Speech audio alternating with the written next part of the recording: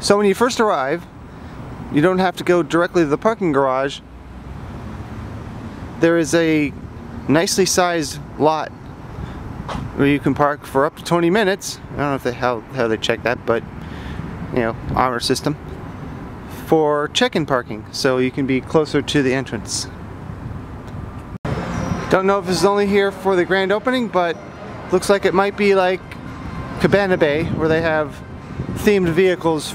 Here, of course, is the Wave I've been showing you on the construction updates. Didn't know at the time, at first it was the entrance, but it clearly brings you right into the lobby. Speaking of that, let's go in.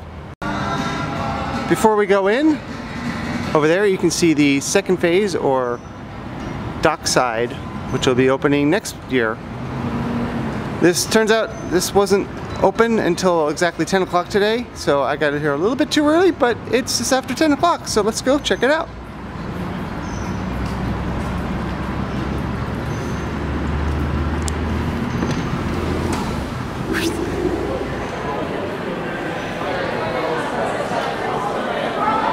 Very short line for a check-in.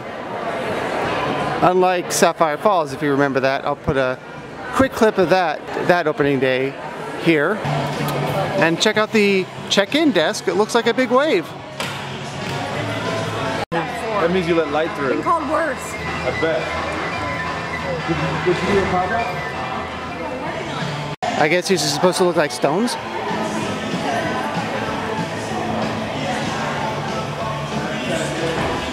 No, I've never been surfing, but I'm pretty sure that's not quite how it works.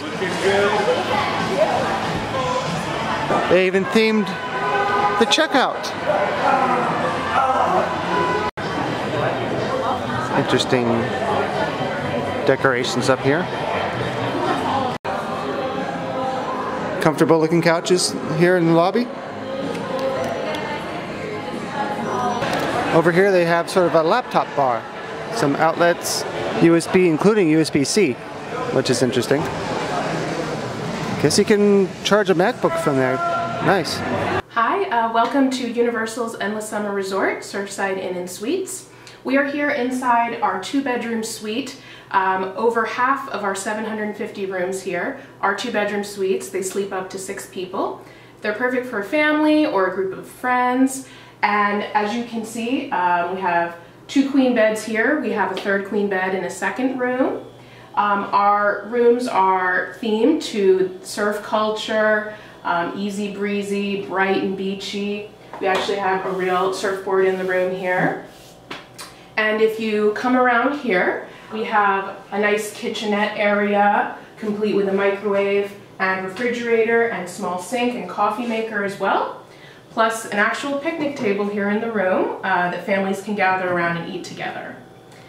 And if you come this way, we have bathroom, 2 vanity sinks here, so multiple people can get ready at the same time, and a separate room with a door here for the toilet and shower. And through here is the 2nd bedroom, complete with queen bed, closet, and TV. So great space for families and groups to share and have a great time while they're here at Universal Orlando Resort. So here we have a standard room with 2 queen beds. This sleeps up to 4 people.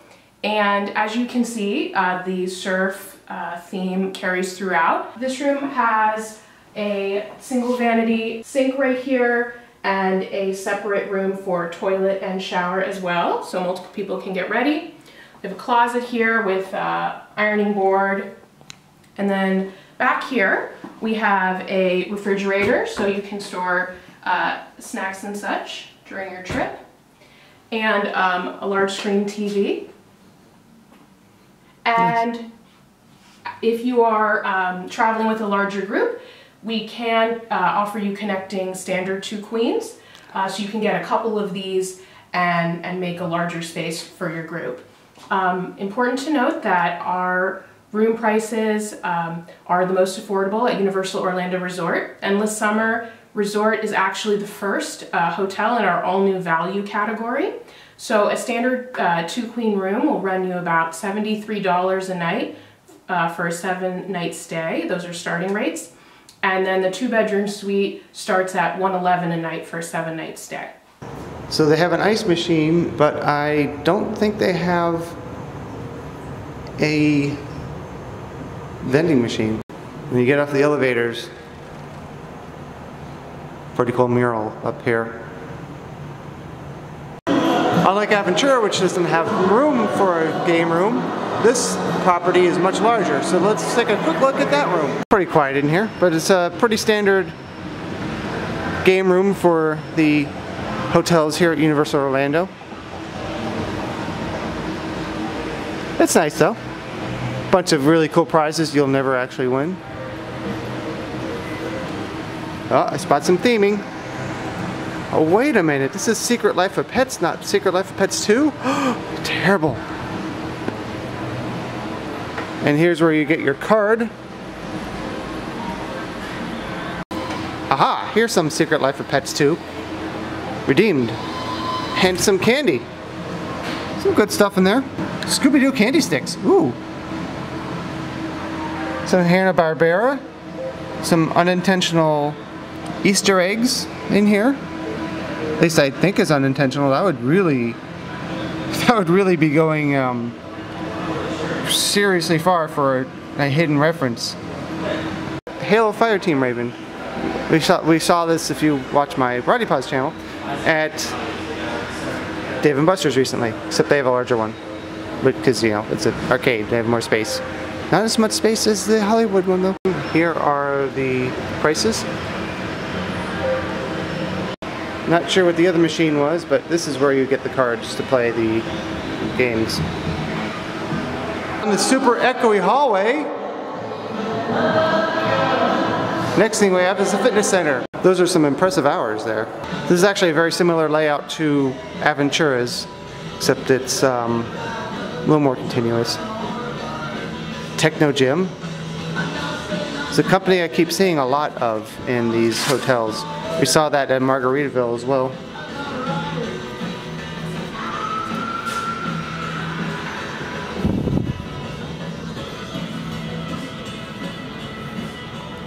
Not saying anything good or bad about them, it's just I've noticed they're a popular company for gym equipment in hotels.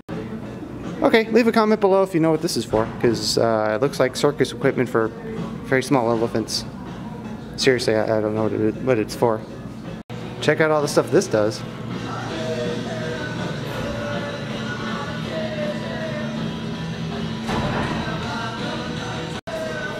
Balls and weights. Ah, sanitary wipes. Nice. Here's another look from the other side. Honestly, not a whole lot to show you here, but it's a good variety of equipment, and it's pretty nice. And it's nice and open, and as far as the space is open, and you have a nice view of the outside for the pool deck. So really nice. Closer look at the mural. Very nice, very 80s. And over here you have water fountains, including one of the newer style water fountains that fill up water bottles, which is nice. And look, they've already saved 289 bottles. The green is universal. Now clearly I'm not going to show you the men's, or definitely not women's, restroom, locker room. I'll go in and report. Yep, it's what you'd expect. Nice modern locker room, restroom on one side, lockers on the other side. They lock with a code or a key. I'll try to find out how you get the code. Probably comes with a welcome package, but the sandbar, most of you probably know, but sandbar is a part of the beach where it raises up again past where the waves break. Look it up if you don't know. Aha, the sandbar is outside. I thought it was a sign pointing that way. Ah, here's a sandbar. Nice little bar on the inside. And over here on the pole, lots of copywritten music. Great. So a little bit more of the sandbar and the side bar. And the main part of the bar. Plenty of seating over here to face the pool, which is nice. Take a look at the menu. The beer selections. So it's a really nice bar. Great view of the pool and the lake or lagoon or whatever it is that used to be by Wet n Wild, why it's called Surfside. Really nice. These chairs over here by the sandbar are kind of cute. Not my favorite color, but you know, whatever. So it's time to take a look at the pool deck. Here at the former Wet n Wild. Here are the chairs, the lounges. This pool has zero entry and a built-in splash pad. Now we have seen this before at the Portofino Bay, but not quite the same. This is actually a much higher spraying splash pad. And the pool looks like a giant fish. They have a nice wide variety of chair styles. These tables are really nice. Themed signs for the restrooms. Here are the rules and also a flag advisory, which is interesting. One of them including Marco Polo. None of those are for lightning warnings, so they're all just silly. Here's a look at the entire sandbar from the other side of the pool. Pretty cool. It's kind of a small pool deck. Ironic being what used to be here. Here's another type of chairs. And this is a kind of texturized tables that I grew up with. My family had at their pool deck, although theirs was fiberglass. This is aluminum, I think. Not that it matters, it's just a difference in materials. Nice outdoor seating area here with some picnic tables. Here's another look at the pool from the 6th floor. Actually a nicer view because you can see the whole pool in the lobby. Here's the Beach Break Cafe. Let's go in and check it out. Hey, first day, this is working. Alright, let's check out the Beach Break Cafe. Of course you have the grab and go section. Cereals, popcorn, things like that. Some prices as well.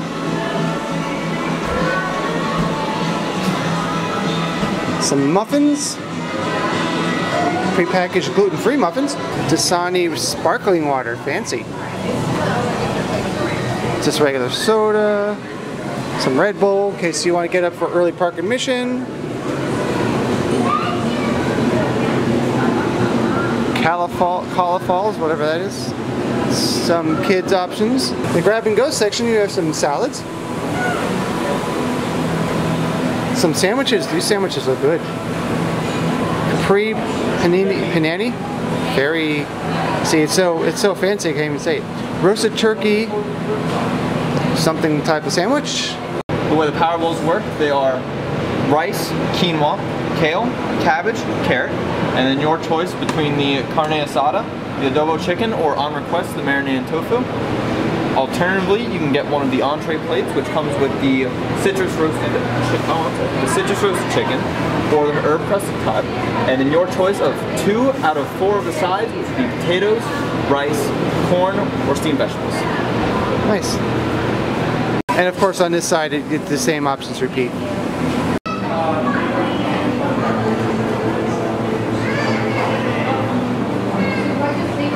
And you can pick up your Endless Summer Resort cups for, of course, the freestyle machine. So a few impulse items over here. And this is where you check out, and let's check out the seating. It's a nice little area just outside of the main area where the check-in is. It's a nice little seating area with some surfboards.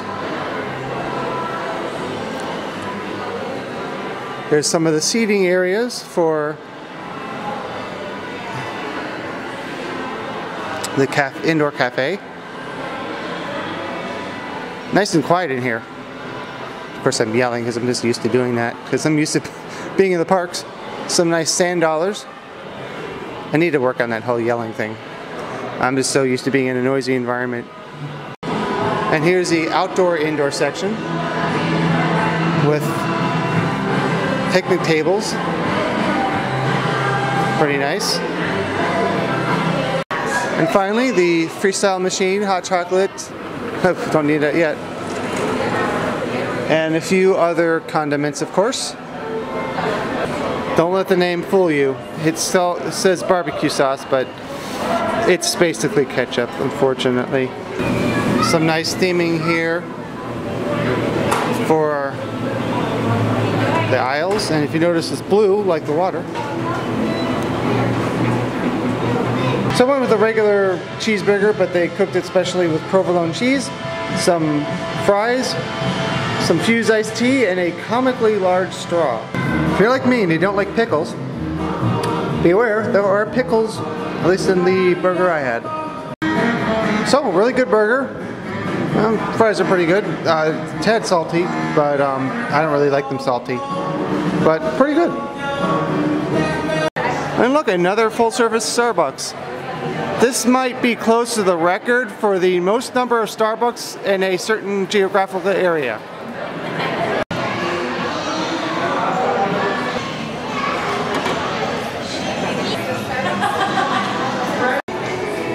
Some interesting tables here.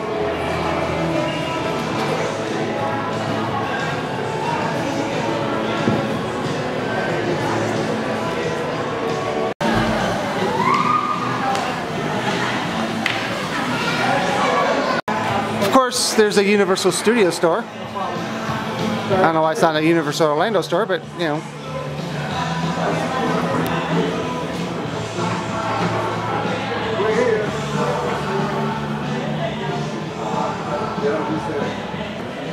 Here's some Endless Summer Resort. Oh, interesting. It's only Endless Summer Resort, so it could be for both. Am I going to buy something today from here? Maybe. See, it's $15 for this mug, $6 for a coaster, $25, $7 for these magnets. There's only one. They just stick together because, you know, they're magnets. $18.95 for these owls. Classy, very classy. $27 for this picture frame. $8 for these highly themed drink coasters. Kind of cool. Though it's made out of painted wood, so I feel like I would need a coaster for the coaster. No, they are nice. Of course, standard hotel forgotten items. I don't know, Diva, if anybody mentioned, or both of you guys, if anybody mentioned to at night. We're going to check it, but we probably are going to remove this, and then we can just pick it up and put it right. Minions. Because when the gate closes, Or Despicable Me in general. that's the shot. This one is very meta. It is a plush character who is carrying their own plush character. Of course, a little bit of swimwear. These wonderful bouncy balls. And some more merchandise from the hotel itself. Here's a magnet set, $15. $25 will give you this nice embroidered Endless Summer Resort towel. Half to half shot glasses, $9 for these. And the hat slip right there, and the sunglasses. And look at the flip-flop inspired. I guess this is a good key. It's a very big keychain. $8. Now, I'm guessing this is so large because if you drop your keys, they float. Just a guess. $19 for this Christmas ornament because in Florida, Christmas never goes away, at least in Central Florida. $8 for this pin. And that is a look at the Universal Studio Store in Endless Summer, Surfside. Here's a look at the hallways. I actually found a hallway in a hotel without room service. As you can see right over here is where the buses park for Volcano Bay and City Walk. And over here, this is the new bus wrap I haven't seen yet. Interesting note, on the back they don't show the hotels anymore. I guess they started to run out of space. They used to list all the individual hotels. Oh, look at this! Garden of Kong. Interesting. These are along International Drive. Minion Garden, those are banana plants. Swamp Garden, who could that be? Actually, it says right there. Inspired by the film Shrek. This is pretty cool. This is inspired by the film The Lorax, but not specific, but not Seuss in general.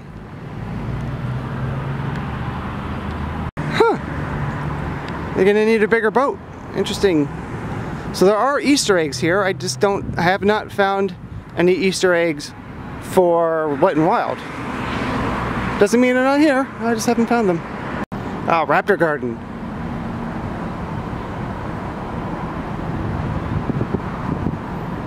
That's a brief tour of the different gardens out here on International Drive. Nice little feature. Well, that is my review, or my first look at the Endless Summer Resort here at Universal Orlando. Everyone on staff was really, really wonderful and helpful to me, especially the woman who I forget the name of already, who gave me a tour, and in the restaurant showing me what the food options are. The major exception is the security officer who just kicked me off of property because I'm not staying here, and gave no beeps about the fact that I am here to shoot video. He just told me in an extremely passive-aggressive way that I need to leave right away. He did not care about any reason for me to be on property. He just cared that I wasn't staying in a room on site tonight. So here I am on the road, finishing the video. Thanks for watching this video all the way through, and please exit through the gift shop. And here's the updated yet again map for the theme parks and resorts. First ever off-site hotels. Well, it looks like this won't update anytime soon, if ever.